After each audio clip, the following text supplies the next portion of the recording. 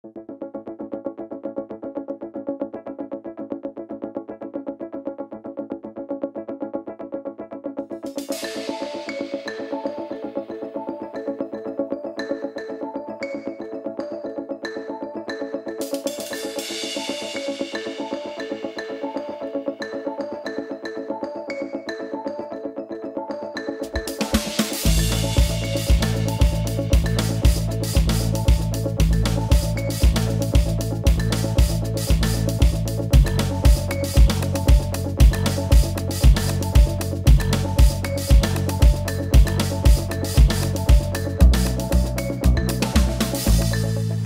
are going to have a set of workshops right now, about 7 minutes each. So all of these panelists, I still will say panelists, have agreed to do such a quick presentation. So we're so lucky to have them here and be able to condense so much of their work in 7 short minutes. So we are going to start with the first one, which is Speck, Senior Vice President of Sales from Actian. And he's going to do a presentation on the clear path to population health with data analytics. Thank you. So have you ever had that friend who's sitting there, maybe on the couch, eating a fried Twinkie and finishing off a binge watching of Breaking Bad for 8 hours, and then they exclaim, you know, I really want to get healthy. And you're thinking to yourself, well, and you're thinking, there's so many things I could tell you. I could tell you workouts and diets and all of those things, and within a week I'm sure I'd have you being a cross-fitting, gluten-hating vegan, and that probably gonna work out just fine, right? Probably not. And the main reason why is because things like that are gonna happen because the person wants to try to make an attempt. Nothing that you take, nothing that you say is gonna change their mind. It's gonna be, they've decided they want to make a change. And the same thing can be said in healthcare. So what today is all about is really about, well, first of all, I'm with Actian, we do large-scale high-performance analytics. And so what today is about is not about, many of the things that we've talked about this week have to do with, can we fix social, and can we fix the EHR fatigue and coordinated care, and there's so much to be worked out. So I'm not going to solve all of that. Matt, can you demo how to fix all that in 7 minutes? No. So we're not going to be able to demo all of it, how to fix everything. We're going to stick to one focus area, and this is data. And what we really want to encourage people to do is to take that first step. Maybe put the Twinkie down, or get off the couch, or take some step. And if you don't get it out of the 7 minutes, you come over to we're exhibiting, come over and we'll talk to you a little bit about it, and we'll see what it is that we can do. So when you're talking to people along the lines of what they're doing in their organization, you hear everything, right? So in healthcare, you hear it's too hard, there's too much red tape, we don't have enough data, we don't have enough money, we don't have enough people, there's disagreements between the different groups, and some of those things are true, but the reality is if they haven't even tried, in many cases that's the case, then there's a good chance they're not going to finish, right? So when you think about, are you going to get up off that couch or wake up tomorrow and all of a sudden be, you know, Magic Mike? Probably not. You're going to have to do something about that and take that first step. And when you think about the healthcare industry, when you think about the hundreds of billions of dollars that are lost in everything from fraud, waste, and abuse to preventable readmissions to patient to any type of aspect of your hospital, whether it's in the back office in the claim side or whether it's in the clinician side of the business. There's so much data. 99% of it spills off of the table. Right? 50% of the hospitals polled last year had really very little to no business intelligence about what was going on. So I'm not talking about super science fiction predictive, tell us what's going to happen in the future. I'm talking about basic an extension of the clinician or an extension of the back office administrators to be able to do better than they're doing today. So it's not going to work itself out.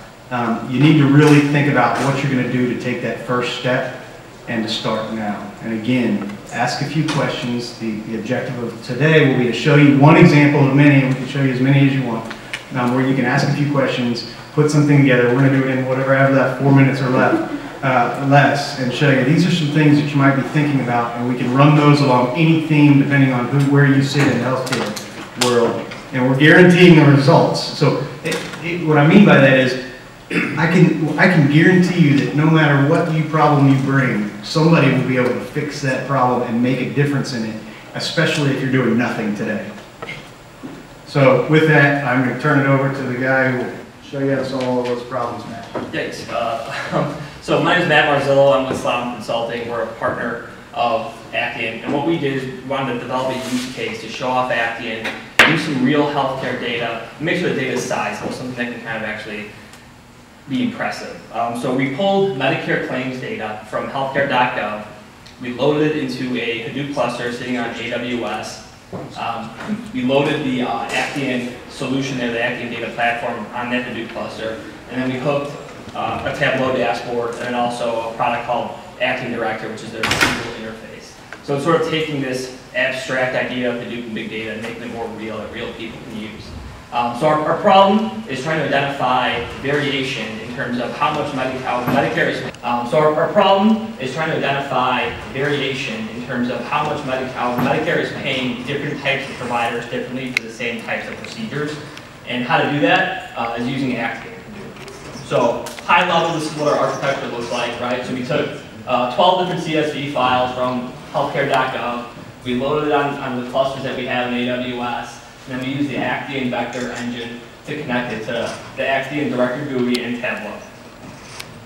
So this is live, so hopefully it works. And this is the dashboard we created, right? So if you're looking at top left graph, that's a measure of volume by procedure. So the high volume procedures are at top. Those of you in the front row maybe can see it says office outpatient visit. No surprise there, that's the highest volume procedure. So on and so forth, but okay.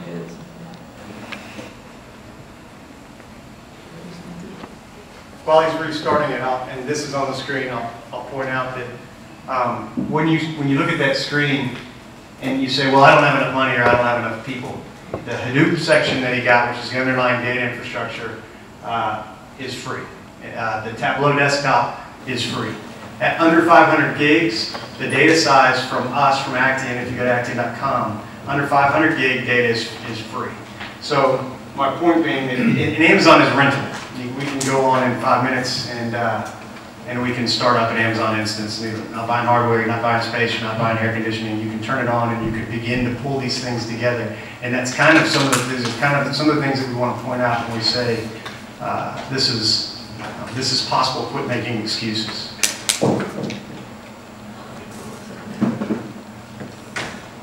And I think we're out of time, but he's got about 30 more seconds. Yeah. We lost, I think. Yeah.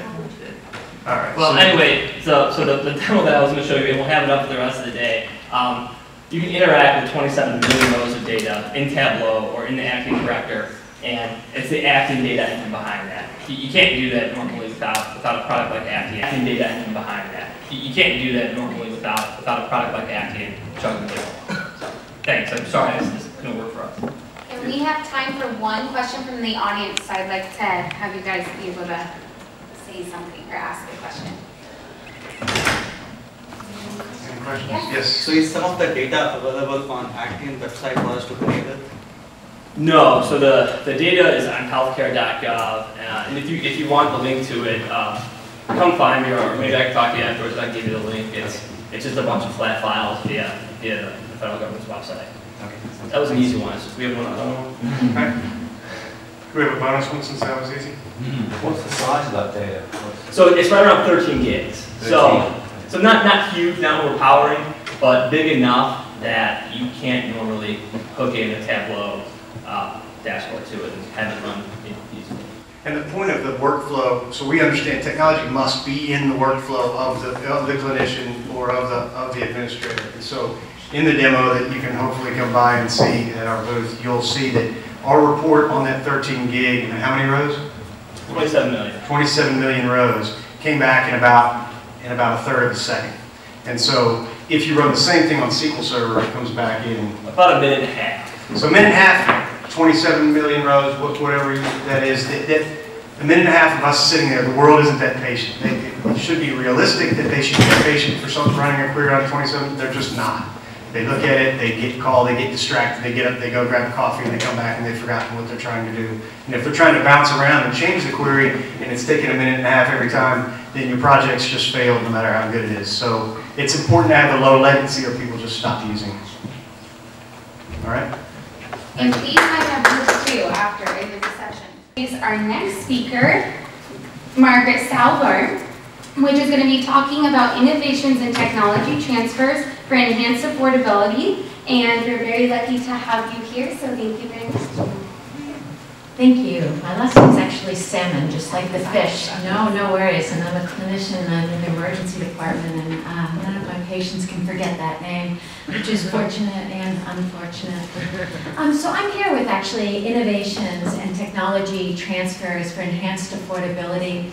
We're actually a group that was founded by Congolese, Democratic Republic of Congo, Congolese clinicians, entrepreneurs from Canada and the United States, and engineers. Because we thought we could actually solve some healthcare problems that affect some of the most marginalized populations in the world. It's actually over 1 billion people live in areas caught in conflict. I actually specialize in the health effects of conflict. And this organization, which actually I direct, came out of basically being in the field for 8 years in Eastern Congo. I just thought I would best describe this group through one of our projects that we did. And it's on pain management. I don't know if anyone realizes, but untreated pain actually costs the world more than cardiovascular and cancer care combined. There's profound psychosocial effects. There's chronic pain issues. It's a real problem. And over 80% of the people in low-resourced areas are not treated for pain. There's a whole host of issues behind this. One is discriminatory attitudes that people have, that people who are poor can actually tolerate pain. But it's also due to international regulation of narcotics. Countries like Congo that can't negotiate, can't really negotiate their way through the onerous regulations that both the United Nations and World Trade Organizations have to try to stop narcotic trafficking, but ends up catching countries like this. So I was sent to Democratic Republic of Congo by Harvard's Humanitarian Initiative back in 2008. And they had this thing there called the crying room. And it's actually quite ubiquitous all over sub-Saharan Africa. Has anyone ever heard of a crying room? It's actually where all procedures happen. And since they don't have any pain management, people just basically scream their way through procedures. It's a terrible place. I was there in the middle of the war, and I would walk outside the hospital compounds because I couldn't walk past that room. And then flash forward, I was actually down in Los Angeles doing my internship here in the emergency department, and I saw somebody use an ultrasound. And for about 2 cents worth of lidocaine, they actually numbed a whole area on a person's body. And I called the surgeon at Heal Africa Hospital in Goma, the big trauma center, catchment area of 25 million people, and said, hey, I think I just solved the problem of the crying room. This was a game changer. This has completely changed the way orthopedic and trauma care is done in Eastern Congo on a hospital level. So Congo's pretty far away. It's right there, central, basically, Africa. It's got the world's health records in the world. It's a terrible, terrible place, but it's amazing physicians that work there, and people who actually really do care. I went to Goma because that was where I was sent in 2008. I'm quite familiar with it. But it's also the place, if you want to make anything work and then prove to the world that really some of these problems can be solved cheaply, effectively, and sustainability, then you should just go to the worst. Congo experienced 6 million excess deaths in the last 10 years alone due to the constant conflict and war there. It's not due to traumatic injury, it's due to the absolute collapse of the healthcare system. We're now really starting to see what happened to Sierra Leone and Liberia when they really couldn't effectively mount a response to Ebola. Congo has similar problems. Huge orthopedic center, Heal Africa Hospital, run by a surgeon who trained in Belgium. And they have a huge neglected clubfoot center where they actually operate and try to transition the foot. 1 in 500 is born with clubfoot in Congo. actually also called Africa's World War. So what we did is I got Sonosite Fuji to give us several ultrasound machines, and we actually had to prove that this is an effective skill that could be transferred, that it's safe for patients and machines, and everything could stay secure. So I worked with Heal Africa Hospital, and we're now in Ethiopia and Tanzania as well at all the large national trauma centers. And we actually taught the Congolese physicians how to do this very simple procedure. Our cost-effective analysis shows us it's about 8 cents in Congo. It's a little bit more, 16 cents in Ethiopia. And they don't call it the crying room anymore in any of the facilities that we work in. In this one hospital alone, we're 1895 procedures down. Everything's extremely well logged. 81% reduction in pain. We're using the analog score, 1 to 12. These are for things like when you have to put X fixes on fractures. These are things like fasciotomies, where somebody has to have their leg cut open. They were either done without pain management or just some local lidocaine that was injected. The feeling of empowerment the physicians have when they can actually control something, I think is sequelae as well that can't even be measured. We actually asked in all 1895 if they hadn't had this tool to be able to do, what would people have gotten? And 39%, and these are bad injuries, would have gotten really nothing. That's actually just one of the projects. During this time that we spent there, we did this in 2011 and 2012, we realized that you can't get ultrasound gel in any remote or conflict state. You can't even buy it if you had the money. And no, ultrasound saves lives. In obstetrics alone, this is billions of lives. So we actually canvassed using human-centered design methodology. We actually went into marketplaces in Mali, Ethiopia, Rwanda, and Congo, and we actually sent research assistants to market women, showed them ultrasound gel, and said, hey, what in this market can we buy cheap, and can you make this? And it ended up to be cassava, which is sold in about 99% of the countries. And we published maps of the entire continent where hospitals can now create a micro-financing type program and have local market vendors actually consistently supply the hospital with ultrasound gel. That actually just makes an ultrasound program even sustainable. Things like that, we're working on some point-of-care drug testing to try to bypass issues of bogus drugs and inadequate medications that are a huge problem there. And we've taken on a few other projects as well. We're definitely overwhelmed. We bottleneck with just us. There's huge need out there. But if we can replicate us as well, I think we can actually maybe empower people to solve some of their own healthcare problems, or at least have a voice in it. A couple lessons that we've learned. One is that people can't really come up with solutions on their own when they're living in crisis. It just doesn't work. But they're great mimickers. So if you can create an answer that's sustainable with local input, people can mimic that and keep systems going. There's a whole host of other lessons learned as well. But if anyone has any questions, I'd be happy to take them. Yeah? Hi. When you mentioned the clubfoot situation, 1 in 500, why is that? Because it seems really high. And also, what is the treatment? So it's high genetics. It's actually really only been measured once, and it's by this center. It actually surprised a lot of people that it's actually that high. So clubfoot can be solved for pennies on the dollar. When the baby's born in the first 6 weeks, you actually rotate the foot and you simply cast it. It's called Ponseti method. That's what the rest of the world has done. Here in Europe, they actually can sometimes fix these in utero as well.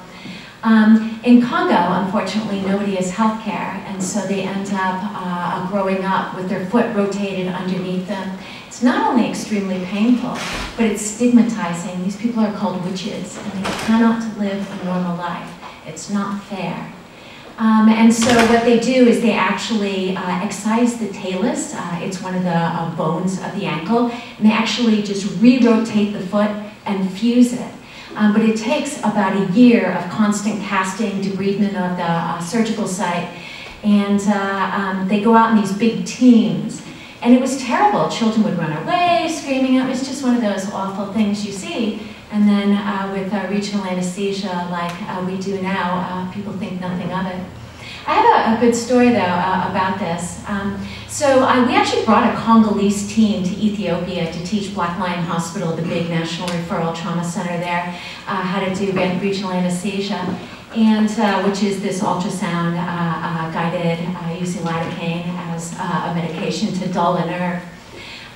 One of the Congolese physicians heard a patient yelling, and the Ethiopian orthopedist hadn't waited long enough. And I heard him talking to him out of the corner of my eye that said, you know, if this ever happened in my hospital, you'd be fired.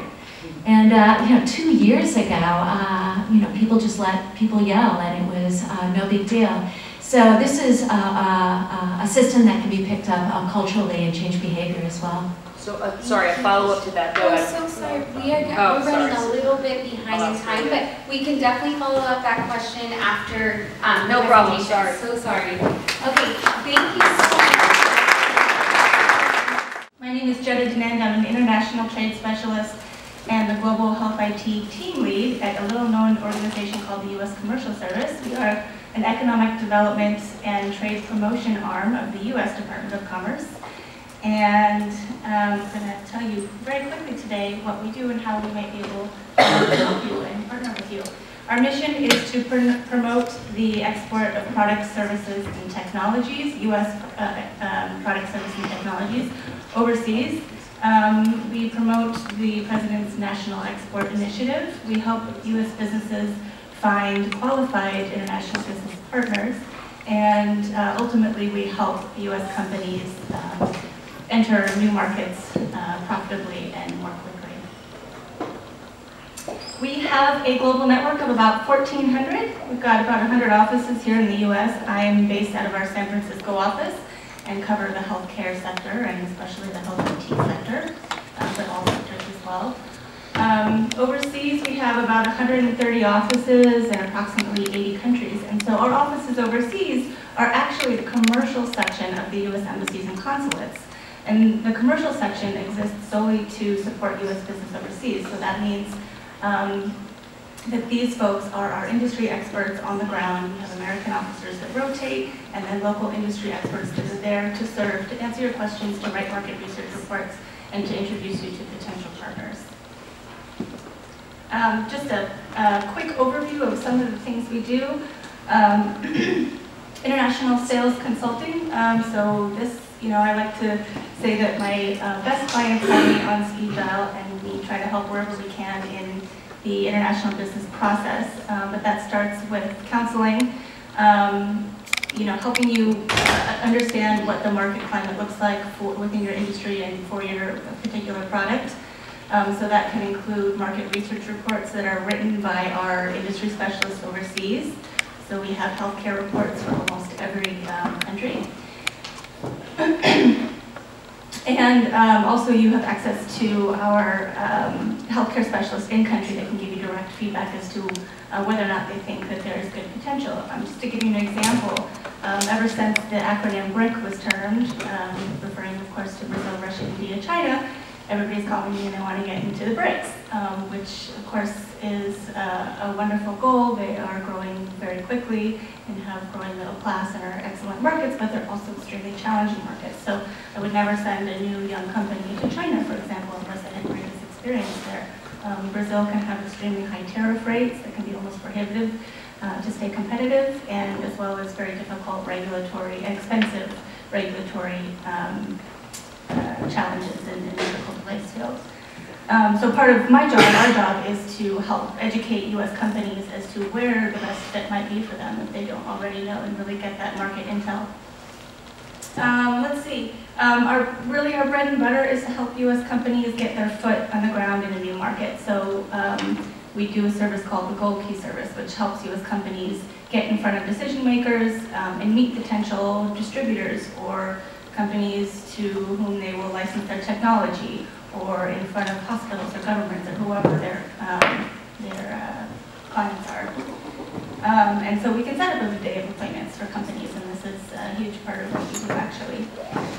There's also an advocacy department, so any companies, larger companies that are, or medium-sized companies I should say as well, that are bidding on foreign government tenders, there's an advocacy department that can support your efforts overseas in that regard.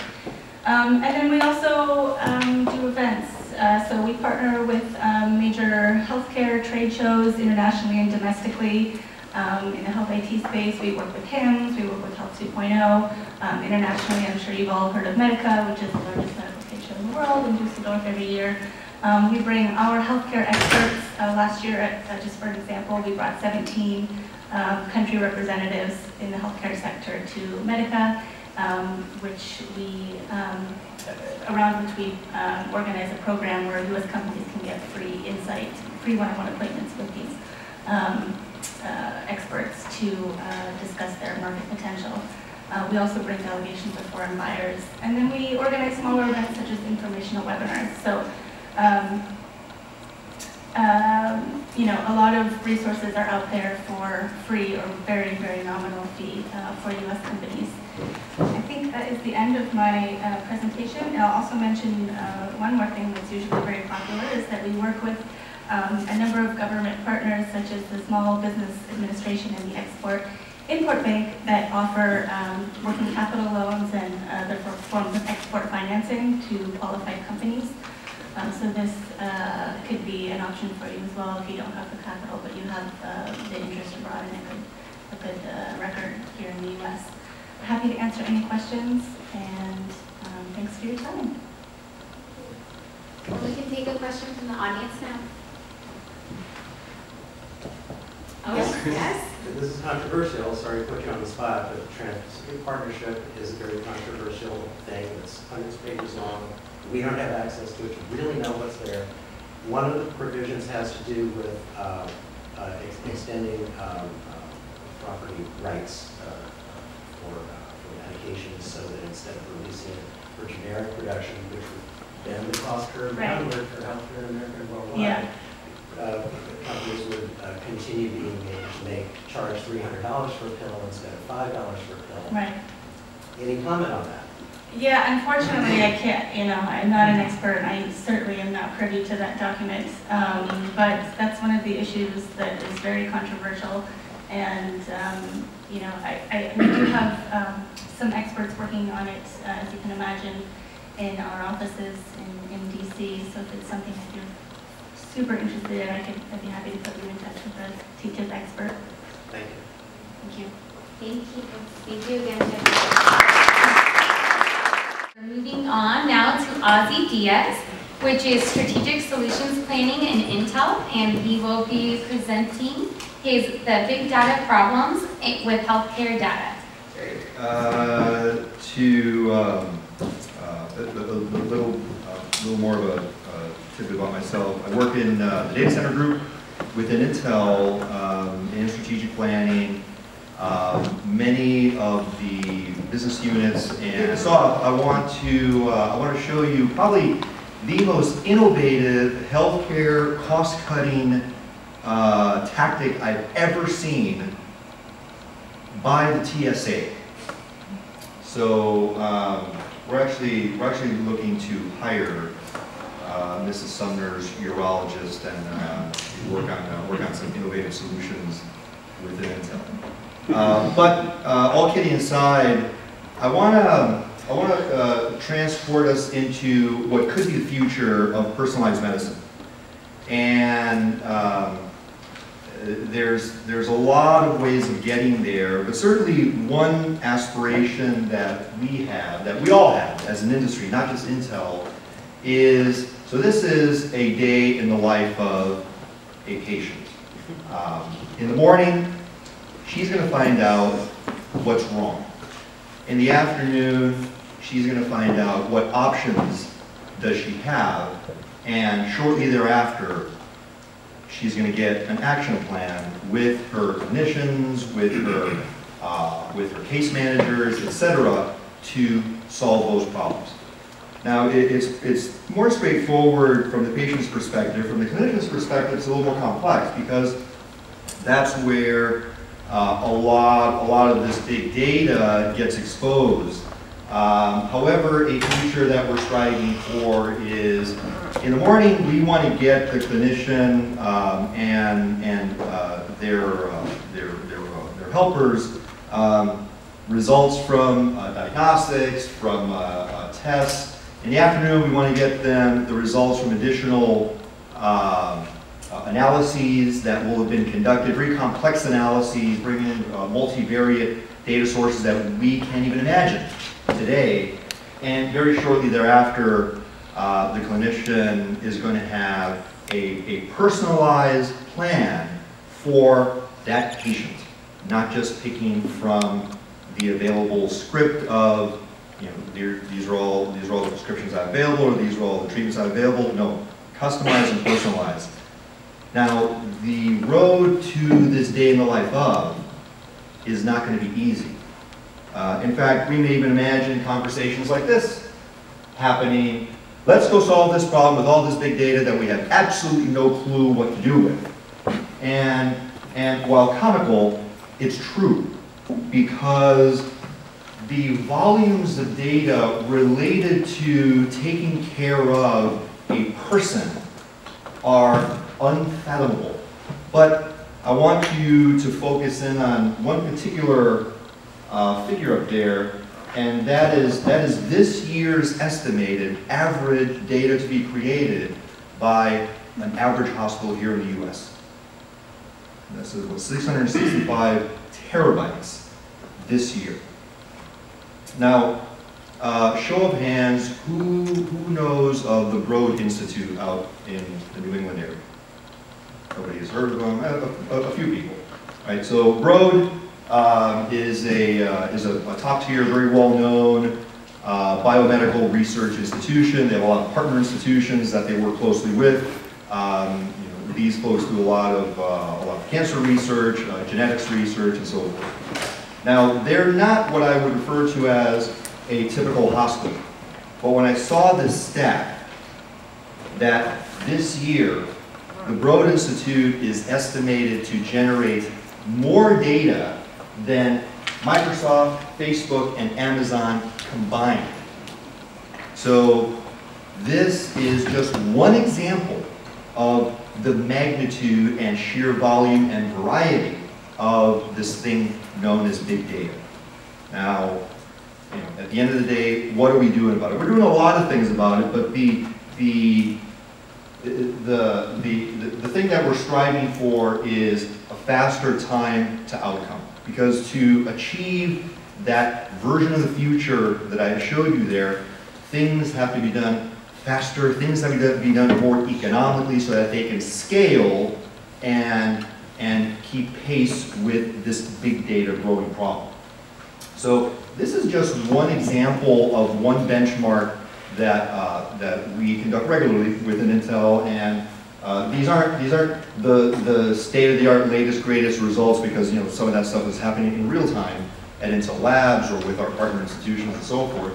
But for example, in a 10-node Hadoop cluster, to manipulate 1 terabyte of data, we moved from prior generation Intel processor to a newer generation Intel processor, and we got a 50% improvement in the time to achieve that benchmark. And then made some improvements on the storage and memory, got an additional 80% improvement, and made some modifications or changes in the networking, connectivity, and on top of that, an additional 50% improvement. So our objective is to take a system approach, because it's not just a matter of, oh, well, just wait for the next greatest piece of silicon from Intel or new servers from HP or Dell and problem solve. It is very much a systematic problem. And what our objective is to focus not just the technologies, but also working with our partner institutions, working very closely with clinicians. And this is something that's what I refer to as the newer Intel. Intel is more known as being an ingredient provider. So Intel Inside, we've heard of that brand and seen it, stamped on the side of boxes and our laptops and so forth. But I, for example, and many of my peers across the company are working directly with genome researchers at Broad or at MD Anderson and so forth, working directly with software developers that are writing these very complex medical research algorithms to make them run not 1, 2, 5x better, more efficiently, to run 100x, 1,000x faster and more economic. So, you know, our future, as we want to see it, is not out in, you know, the Star Trek in 2050 timeframe. We want it to be something that is well within our lifetimes, not our kids' or our grandkids' lifetimes. So that's really it. If I'm not going to be around for the networking this afternoon, unfortunately, I have to get back to Oregon. But if anyone wants to continue the conversation, feel free to shoot me an email, and I can take any questions right now. What's the difference between that and IBM Watson's effort to basically handle data? Well, I mean, I can't address what IBM Watson or Watson Healthcare is doing other than what they've announced publicly.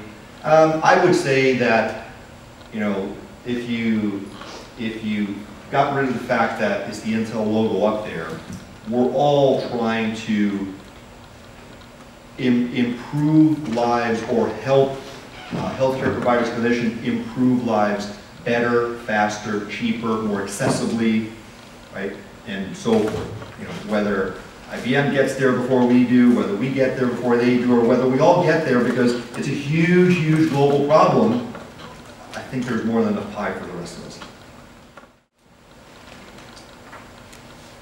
Okay. Hi, I'm Fred. Thanks for being here. I worked at Kaiser for 20 years in a variety of capacities and incapacities.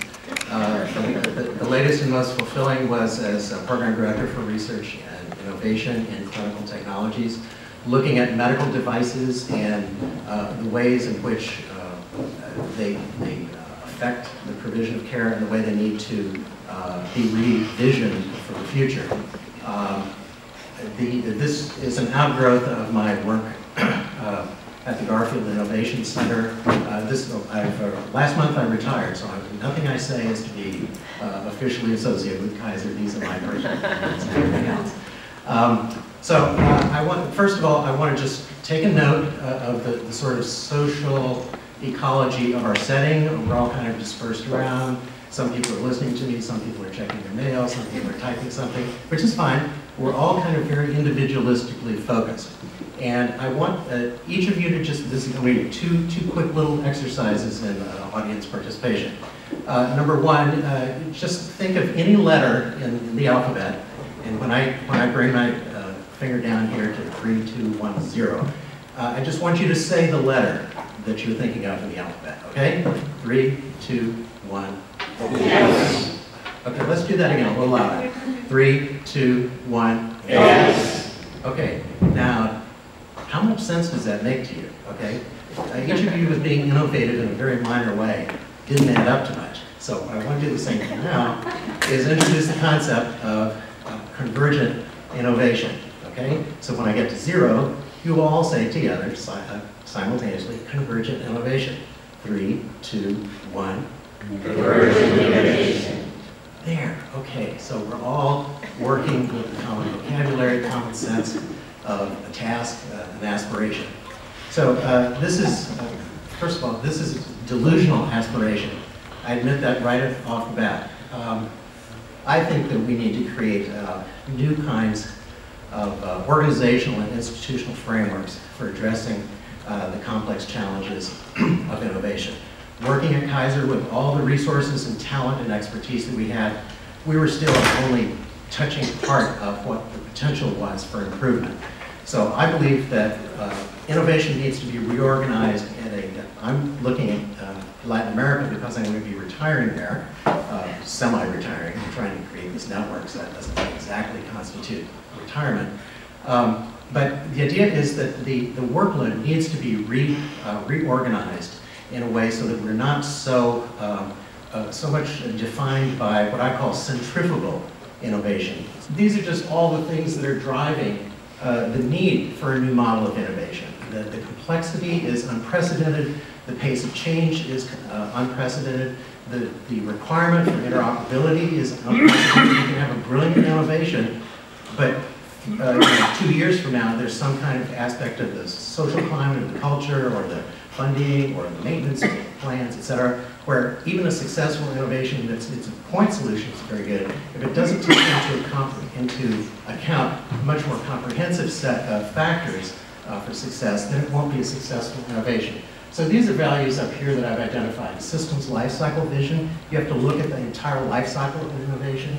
You need to fit it into a sustainable development model, convergent innovation, collaborative expertise as opposed to competitive expertise, horizontal intelligence, thinking how to link expertise across departments and organizations, end-to-end solution design, not waiting until you're contracting to buy something to figure out what you need. You need to work at the design phase of things. Pragmatic interoperability and values of health for all. So I painfully have to zip through these slides. Choose, let's see, one or two things. One of the things I'm going to try to do is pool together expertise from the United States, Japan, Europe, to work with ministries of health in Latin America to share experience, not in any didactic or we've got the answer ways, but to actually share some of our confusion, share some of the creative efforts. We need to have a new model of intellectual property, I believe. So instead of having so much innovation driven by sole property model of IP, we would have a combination of open source, sole property, joint property, and commonwealth property, where people would commit at the beginning to maybe have their portion of the innovation become a commonwealth property, which would be maybe run by a foundation, and then have low price licenses and royalties, et cetera, which would then flow back to the foundation. So this is a way of combining funding. Sort of an example is the Continuum Alliance. It was founded about 10 years ago by Kaiser and many others to create collaboration among people who are normally competitors in the marketplace, but they realized that the telehealth market was far too complex to solve by any of the individual players, Intel, Cisco, IBM, et cetera. So they all got together and identified core issues that they could work on together, and that intellectual property would be restricted to those members for that year, and then it would become public property. So this is the model here. The idea is that each country in the network would become a specialist in a particular area. So my favorite example is Brazil telemedicine. They already have fantastic advances in infrastructure, research, university networks, IT systems, etc. So they're way ahead of any other country in Latin America. So there's no need for Paraguay to reinvent the telemedicine wheel. They can get consultation from Brazil. Brazil can consult to entire continent. Likewise with all of the other issues. High altitude issues, maternal infant care, mental health, disaster management, traditional medicine, etc. So I've already got a variety of connections here with different institutional players, World Health Organization, American Health Organization, Yachai University, which is established in Ecuador to promote high-tech solutions to needs, basically to transition from a minerals and petroleum-based economy to a knowledge-based economy. So this is one of our initial project has to do with heavy metal detection. There's a whole lot of work being done on organic microfluidic analysis, lab on chip, but not so much on heavy metals. And heavy metals expose hundreds of millions of people to debilitating disabilities. So this is a high priority item, and basically I'm trying to put together a consortium of academic and industry and public health entities to address this opportunity. This is Yachai, the university that's being created up there in the Andes. They have a whole set of academic programs, and this innovation model will cut across and integrate creating some of the horizontal intelligence that is needed, and we hope that will then lay a basis for working with other countries in Latin America as well. Yeah. Very good. Good job. So, can we have any questions from the audience? One question? I have a question. Okay. So how are you going to take the continental network that you're working with or trying to work with right now from an idea and make it an actual working network? Well, first thing is to recognize that there is a kind of collapse of a lot of traditional ways of doing business. I think a lot of the traditional institutions that exist worldwide, whether it's the problems that the WHO had dealing with Ebola or dealing with war or disasters, etc. There are lots of things that are encouraging people to think in different ways, to not rely on the traditional sources of authority or knowledge for the solution. So more and more people, I think, are willing to experiment, to go outside the box, and to be creative. This taps into, hopefully, people's natural ability to be collaborative, to be hopeful, to be aspirational. And I think that once we have some examples like the Happy Metal Project, I mean, if we can deliver something within a couple of years with that touches potentially hundreds of millions of people's lives, that would be a wake-up call that there is a good reason to pursue convergent innovation. Well, thank you, Fred. Thank you. So my name is Gangeskar, and I'm one of the co-founders of Nurx, as she said. First, thank you all for coming here to learn more about us and all these other exciting people. I know I'm last, so you might be a little exhausted and ready for this to end. But Nurx is about a new approach to healthcare for people who are already healthy. So every year in the US, there are over 50,000 new HIV infections and over 1.2 million unintended pregnancies. And for the last 2 years, these numbers have been on the rise. And they're great solutions to unwanted pregnancies, as we know. The pill works really well, and if you take it every day, it provides excellent outcomes. What people don't know is that there is another pill that was approved in 2012 called Truvada for PrEP, that if you take it every day, it provides over 99% protection against HIV infection. But getting a prescription can be a real hassle. As we all know, you have to go to the doctor, and before that you have to book the appointment and find the doctor that provides care under your plan. And then you have to go to the pharmacy and get the drugs. That's really only half the problem for these two specific drugs, because it's really awkward to go to the doctor to talk about sex. For a young girl who wants birth control, the prospect of going to a doctor and saying, I am having sex and I need birth control is really intimidating, especially if she fears that there's going to be a letter in the mailbox coming home to her parents. And now think of a young guy at risk of HIV in the South who wants to go to his doctor to talk about the risk of HIV. The barrier is so high, and we need to do something about that. So at Nurx, we're providing a convenient and fast solution to this problem. With us, you can come to us, and we ask you the questions that a doctor would ask in an initial consultation. So for birth control, we follow the CDC guidelines, we get the information, so when the doctor gets this, they hit the ground flying. We send it over from our app to one of our doctors in our network, and they can review the information, and in many cases, they can write a prescription right then and there. And if they don't have all they need, they can call, video conference, or ultimately refer you to someone you can see in person. When the doctor writes a prescription, we send it to one of our partner pharmacies who then rushes the drugs out with a courier. So for birth control, from the moment you open our app, you can have the drugs in hand 2 hours later. So it's a completely new experience, and it takes away all the awkwardness of having to have this talk with a doctor. The really exciting part about this is there's been a lot of research into how to do this and how to get the most accurate information. And we are not just a faster and more convenient solution, we actually provide better care.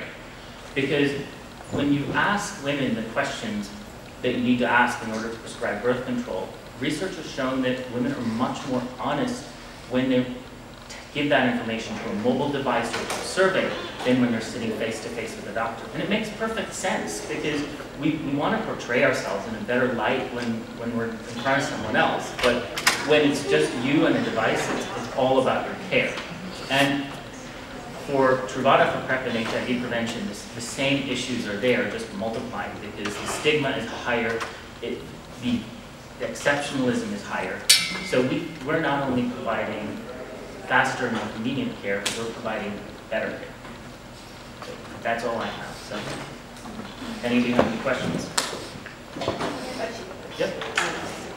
Did you know that California just passed legislation that pharmacists in the retail settings can prescribe PrEP?